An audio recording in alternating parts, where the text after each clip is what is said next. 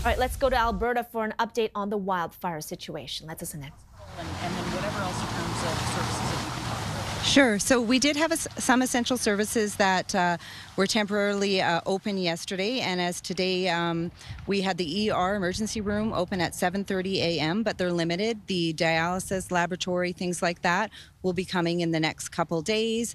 All of our businesses are open today. Those that have made it back from being evacuated, they're open. They're limited hours.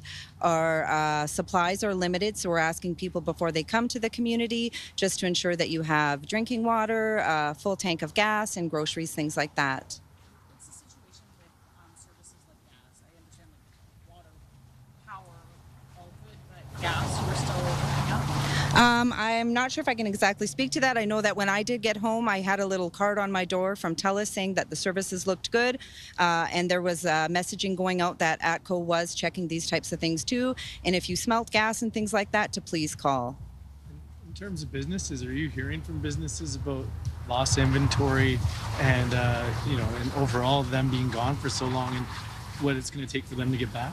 Yeah, no, unfortunately I haven't heard any of that. I know that we have garbage bins that are throughout the community right now for waste that we can put businesses like grocery stores and things like that. You can be putting your waste in there. We have free tipping days for residents that were affected by this at our landfill if you're having to discard of items in your fridge and things like that. And I'm sure as the days progress, we'll start to get more information about that.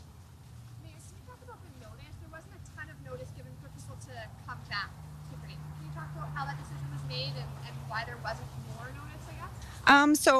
That would probably come from the incident command. I'm not sure if you'd like to speak to that or answer that. Okay, sure. So kind of like a lot of decisions for keeping people out, it's all about safety, right? We decided to go with that, short-term notice. As everybody knows, as soon as the word gets out there, people will try to jump the gun and everything. So we wanted to make sure it was at the point where we were comfortable before we even talked about it out in public. And then as we predicted, there's some earlier jumpers, and but then everybody was allowed to come in. So. In the hot spot. I had two more, unless you say something then. Sure.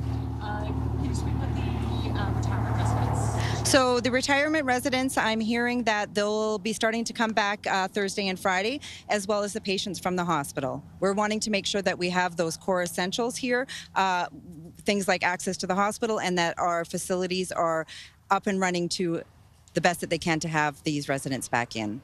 So, okay. And then I guess the moment when you were able to break the news about the evacuation order, what was that like for you after having, been away for so long? What was that moment like for you, knowing that you were going to be able to tell people that live here they can come back?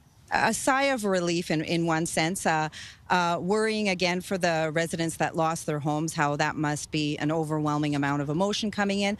I think a lot of emotion. There was a lot of people that were messaging, calling, nonstop saying, when can we get back? When can we get back? So I think everybody was just on pins and needles awaiting that. And so yeah, just a lot of emotion, just happy to be home and happy to be, supporting one another and just pulling together like we always do.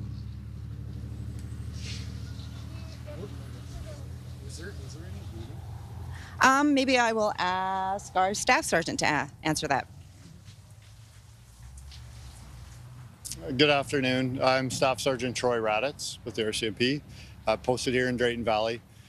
To answer the question regarding the looting, I know there was lots of word spread through social media of widespread looting, and that I can assure you there was not widespread looting. There has been some break-and-enters. There has been several people arrested and a few more charges pending. But no, and unequivocally, there has not been widespread looting throughout. Yes, it's Troy, T-R-O-Y, Raditz, R-A-D-D-A-T-Z. Thank you. Mayor, I'm not sure if this is for you or for Byron. Can you talk about, we understand residents are being told, have bags packed, be ready. Can someone talk about that they could have to re-evacuate? It's again, it always goes back to safety of our residents. Life safety is number one priority always. Conditions can change, things like that. Right now, with the current weather conditions predicted and the crews we have currently working on this fire, we are confident that it's being held. But you know, fire is a life of its own. You never know what's going to change. So never hurts to be ready anyway. We encourage people to have that 72-hour kit on an average day, let alone when an incident happens. So just have that plan and be ready in case in the coming days something major changes that we weren't predicting.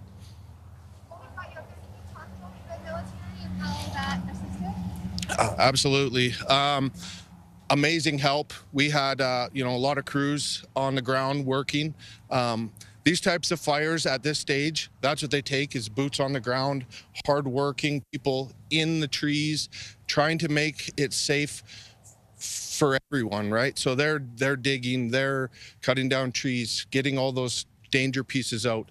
They're working with our wildfire crews and our local fire departments to you know, clear that 100 feet around properties so that we can get people back into the evacuated zone and you know, finding hot spots and all that as they work through. So they're a huge help. They've been greatly appreciated, and I hope we have them for a few more days yet, because then we'll keep on track with our goals we have set. But amazing. They're hard workers. They are loving the learning opportunity they're having, and we're greatly appreciative they're here. Can you speak a little bit more about, in terms of the evacuation, the people that are still evacuated? Do you have an idea of numbers? And I'm sure there are, you know, as the nurse said, pins and needles, waiting to know when it's going to be safe for them. Do you have any sort of idea? I don't have an exact number of how many. All right, we're just listening to officials in Drayton Valley, Alberta, where about 7,000 people from the community who were asked about 2 weeks ago to evacuate because of the wildfires are now preparing to return home. As they come home, officials saying be prepared with supplies like drinking water, gasoline, and make sure that you're on alert for any natural gas smell as well in case there are leaks. Retirement residents, looks like they will be able to return Thursday and Friday, as well as increased access to the hospital starting Thursday, Friday. The RCMP is quashing rumors as well that there was widespread looting that was going on while residents were away for those 2 weeks. RCMP saying that there were some break-and-enters, but nothing widespread, so trying to get a handle on those rumors. And there are also, the officials are encouraging people to still have a 72-hour evacuation kit at the ready because conditions can still change. Of course, there are 92 active wildfires in Alberta. 27 of them are still considered out of control, but today we're just seeing people returning to Drayton Valley in Alberta. More to come here on CTV News Channel.